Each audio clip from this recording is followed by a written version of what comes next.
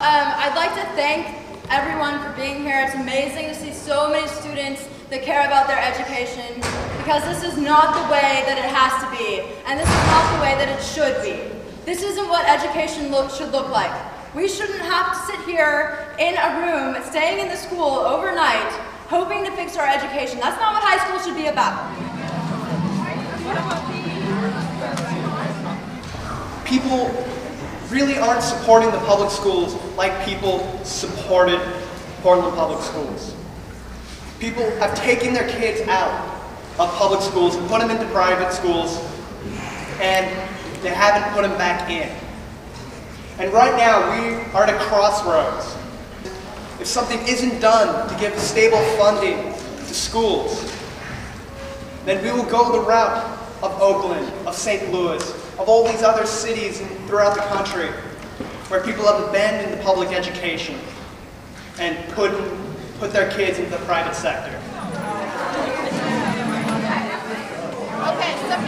As I picked up the paper Monday, Mr. Fredericks talked to you about this, and I read the headline, which was, "Rural Schools Reap Urban Cash," I was very upset. I was very upset because this Oregonian article, which by the way should have been written years ago, tells us that we only get 77 cents for each dollar we put out in urban schools. Alright, now if you guys want to stick around, we will be showing Army of Darkness on the big screen.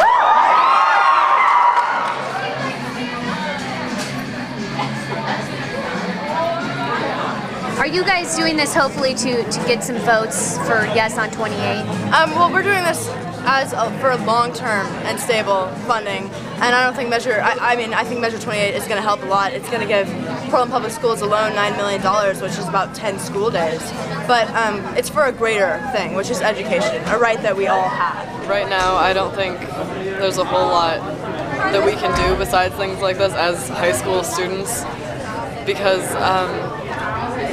we have to face it, high school students aren't really listened to in our society. We're just kind of a demographic to be marketed to, because, I mean, like, I'm not 18 and most of my friends aren't 18, we can't vote. And I think the most important thing for people to do is vote, and like Measure 28, like I really hope that passes, but I know that a lot of people either don't vote or they vote against it or they don't know all the facts. So. Budget cuts are cutting down our schools, and we're supposed to have a lot less days, and our school might not even be accredited. So we're here to say that we want those hours back and that the students care.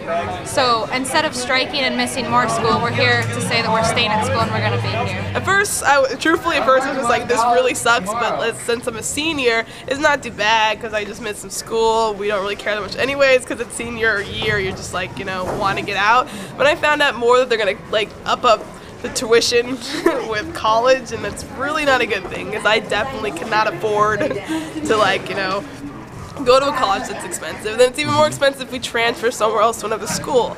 And so I find it like a deep hole that's really depressing that we have to try to get ourselves out of, because like, and he was saying that they're going to cut 60 million in the future, and that's like 60 days of school, and that is 2 months, and that's just something I cannot fathom. And the fact they're going to cut sports, which a lot of kids get scholarships from, and so I'm here fighting because I think that there has to be a solution, and it's sad that they're giving money to war and they're not taxing cigarettes as much, things that kill people, and we're trying to save people and add more intelligence to the world, and I think that's a lot greater cause.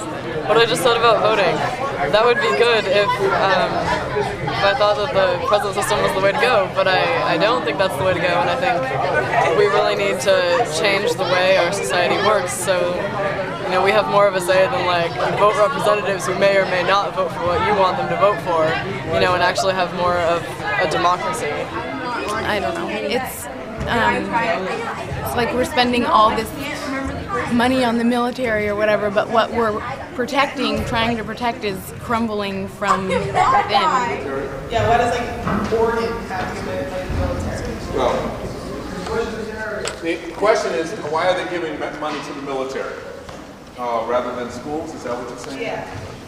Well, you know, part of that's just it's our process. It is the political process. Like I was asking him, I was like, why are they cutting from us and giving to war? And he's like, well, they're not going to change it because there's tons of people voting and you have to convince them, but there wasn't a question, there was an answer why. I think that the reason schools are getting the brunt of these budget cuts is one that, like, a lot of money from the state does go to schools, but also a lot of money in our society goes to the military. And if school budget cuts were a gymnasium and not school budget cuts were a lamp, we would want a lamp.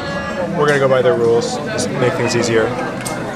As far as the corporate media goes, it's going to make us look a lot better.